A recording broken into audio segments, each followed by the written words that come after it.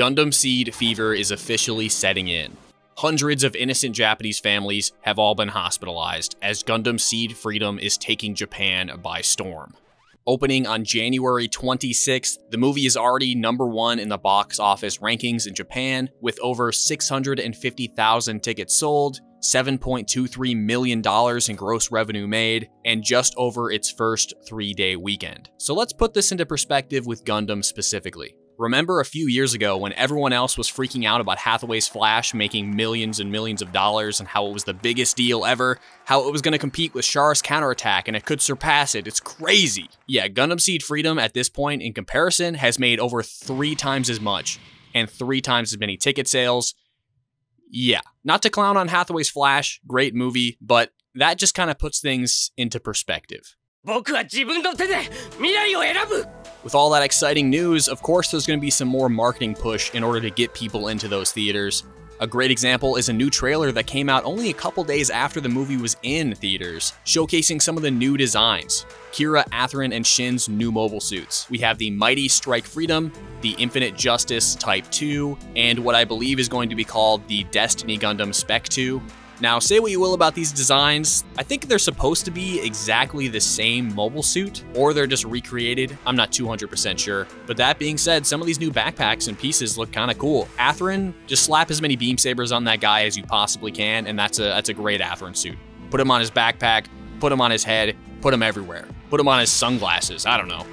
Then Kira has a new backpack, but it seems like he's able to kind of swap it out with the old one, as we see him very briefly using the traditional Dragoon backpack, and then he switches to this new multi-winged one. Not sure what the functionality of that's going to be, but he does also have a sick katana.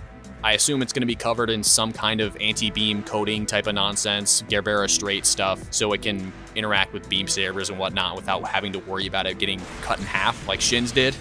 The new Infinite Justice and Strike Freedom are coming with their own new HG Gunpla, so if you're into that type of stuff, I'd look into that.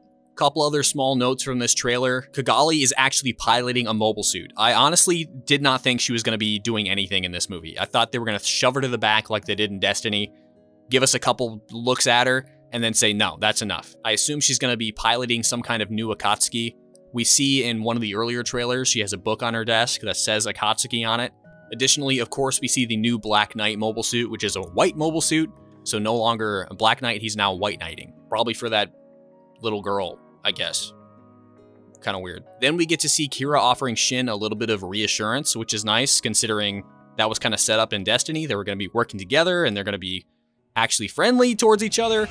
We also see Athrun and Kira literally throwing down, which I don't know what Kira was expecting besides a fist to the face, considering Athrun literally threw Cagalli like he was in some kind of cracked out WWE. Then of course we have a few other things that got mixed into that big final marketing push. We have the Rising Freedom Gundam getting added to Gundam Extreme vs. 2 Overboost. These titles are getting just a little bit out of control, as well as the new Lacus Clyne design getting added as a navigator. And then this news is a little bit old, but the Freedom did also get added to Battle Operation 2. So if you're a big fan of that game, as well as Gundam SEED, that's probably a pretty big win for you, especially considering this is the first non-UC mobile suit that got added to that game, from my knowledge. So that's kind of important. And of course, there's also millions and millions of other different things from merchandise that they're coming out with.